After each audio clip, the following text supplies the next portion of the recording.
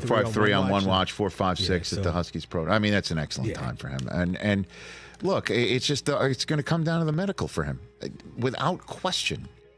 Without question, he had the most impressive throwing day at the combine, without a doubt.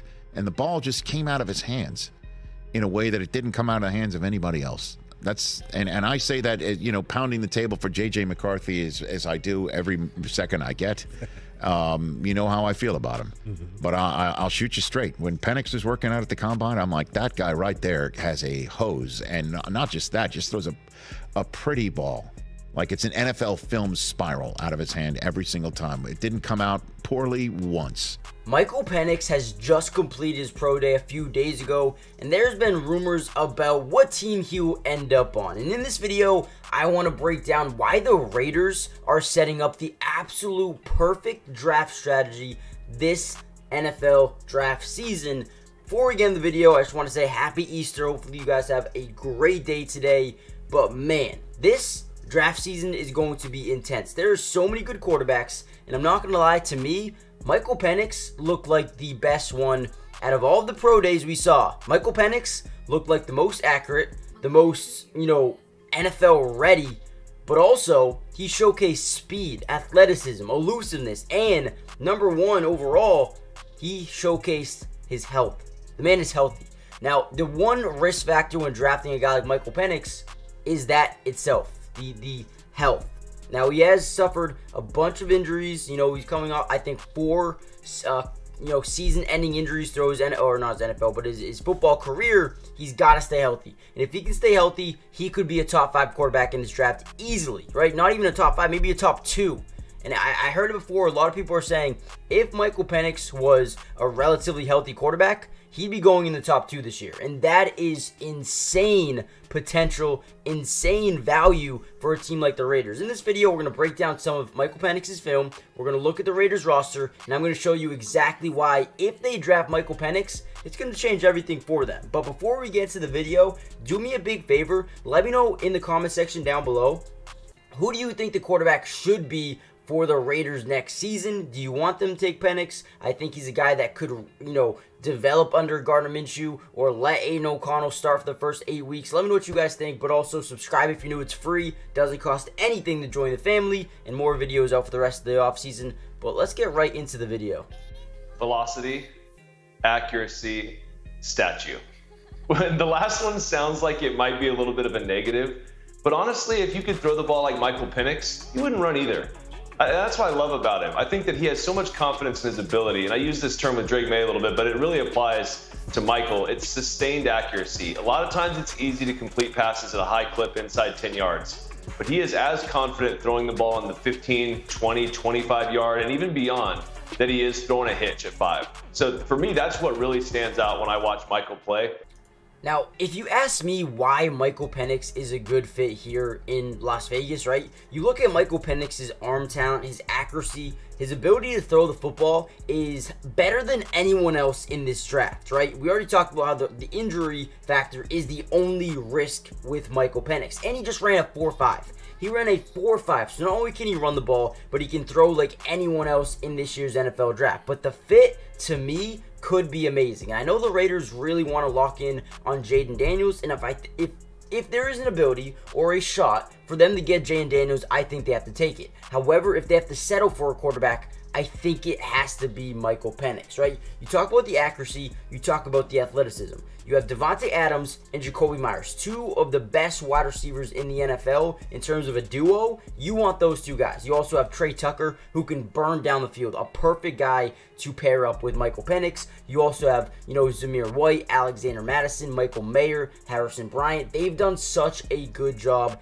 building up this offense, building up this team to succeed for next season, right? Defensively, they were one of the best defenses in football last year. Just needed to get a quarterback, basically, or just develop, right? Now, don't get me wrong. I think Aidan O'Connell has the tools, has the skill set to be a good quarterback, but is he ready next season? I'm not sure. But at the same time, will Michael Penix be ready? I don't know. But I think adding a level of competition will just heighten the ability for both of these guys going forward. I think that overall competition, the nature of it, will make them play better, which right away is a good thing.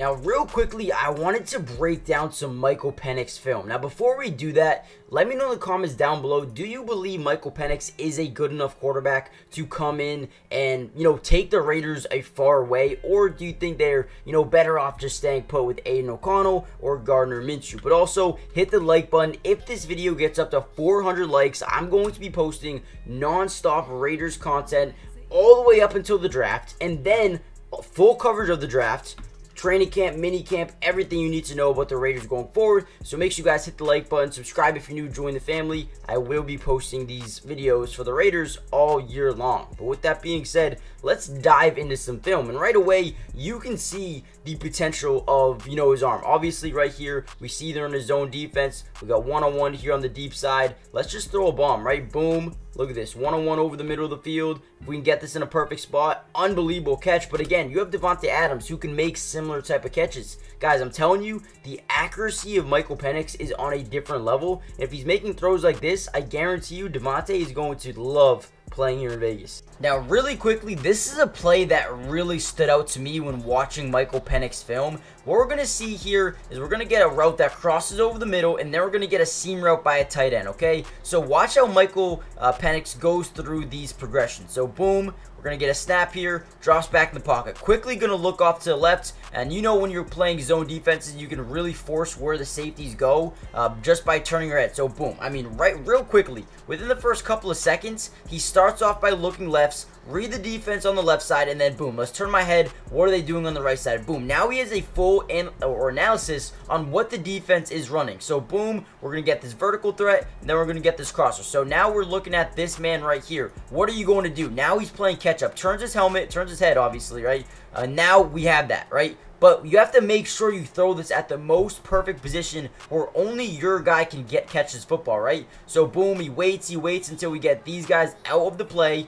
Boom, and now he throws it at the perfect time under pressure as well. Keep that in mind. He is about to get hit. Okay, so now looking at this tight end, looking at this DB or linebacker, whoever he is, where do you think this football needs to be placed? Backside shoulder, right? This needs to be over here, a little bit behind him, because if you lead him, it could to hit off this dude's back. It could, if he turns around, it's an interception. It will be really a bad throw if you throw it leading him up the field. But if you throw it behind him slightly, look at this throw. Unbelievable. This is unbelievable, man. Michael Penix accuracy, throwing with anticipation is unreal. Okay, and if you thought that was an accurate throw, watch this one versus Oregon, one of the best teams in college football last season. Let me turn this down. Let me slow it down for you as well so you can really see it. So we're going to basically get just a one-on-one fade to the front left pylon, right? Penix drops back, plants that back foot, and throws a dart. Look at this. Great footwork, and look at where this ball is placed, guys. For 1 second, look at this. Boom. Oh, dude, you don't see this every day. You do not see this every day. And not only does it happen there, but it happens so many times. 3rd and 18 here. Penix drops back in the pocket versus USC and Caleb Williams. Boom, let's avoid the pressure. So, one, you know he has good pocket presence. Let me get out. Let me roll out to my left side. And here we go. Watch this play he makes on the run. Boom. Still getting outside the pocket. Stops right by the sideline and throws up a ball to the left corner of the end zone and perfectly placed for a touchdown. The things that this dude is doing is unreal. And I think everyone looks at his injury history and says, maybe we shouldn't take the risk here because if he does get injured, we just wasted a 1st-round pick on a quarterback. And I get that. I do get that. But if he is as good as he is, right, if he sees his potential while being able to stay healthy, he could be the best quarterback in this draft class, right? You talk about a guy who has dual threat ability to run. He's one of the fastest quarterbacks in this draft class, but also has all the accuracy in the world that you wanted as your quarterback. I mean, we saw in that interview with Pat McAfee, freaking Kevin O'Connell said, listen, the #1 thing you want in your quarterback is accuracy. Yeah. Michael Penix, you hear how he responded to Michael? He didn't say anything because you can't. I know you can't, right?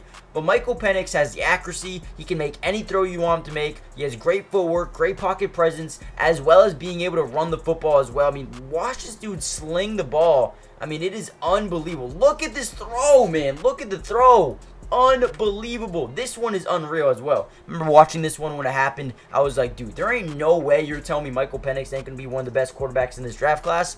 And, he is going up the draft board a little bit, but still going to be like the 4th or the 5th guy taken. Dude, making throws like this, if he can stay healthy, he's going to be a difference maker. And also, when you look at Michael Penix as a player, man, he adds so much different tools and traits that you just want in a quarterback, right? He has, great hands, right? He doesn't really fumble the football too much because he has, just powerful hands, right? But he also sees pressure. He knows how to adjust the running back in the blitz coverages. I feel like he does that very, very well, keeps himself protected in the pocket, which obviously is going to be his biggest concern. He slides from pressure, resets the offense really, really well. When there's edge rushers coming, we know the Raiders O-line maybe isn't up to par yet, but does a really good job resetting his platform, setting his feet, and still finding a guy open even after, getting out of a difficult situation. The flick of the wrist, man. The man can throw the football like anybody else, 50 yards, 60 yards, no effort at all. He's fearless, he wants to attack, and he wants football games, right? He was sacked just 31 times, over 1,700 career dropbacks. Guys, think about it. 31 sacks, over 1,700 snaps. Not snaps, but dropbacks. That is literally insane. He can make perfect drive throws. Velocity's good. The man can do everything you want a quarterback. The season-ending injuries are probably the biggest thing that you should be nervous about, but if he's healthy, if he stays healthy, this man has every ability in the world to take over the quarterback position. And if the Raiders can get him at, 13, 12, 11, if they want to move up a little bit for him, they can. If they want to, trade back, I think they might be able to do that as well. I think a lot of teams are going to be, a little bit nervous, scared about taking an injury risk quarterback. But if the Raiders can get him, I think he is the absolute perfect fit. When you look at the Raiders offense last season, they ranked, number 25 in completion percentage, number 29 in interception percentage, 23 in pass yards per game, 16 in QB sack percentage. Obviously, the offense passing-wise needed to get better just as much as the, running game. But I think Michael Penix is a guy that can come in, doesn't have to be a day one starter, but can also add you insane potential at the position and maybe even be a future superstar. But there's also the big risk about taking him. Let me know what you guys think. What would you guys do? But the Raiders had such a good defense last year. If they can just find a quarterback, man, that could change everything for them going forward. Hit the like button, subscribe if you're new, join the family, and I'll see you guys in the next Raiders update. Peace.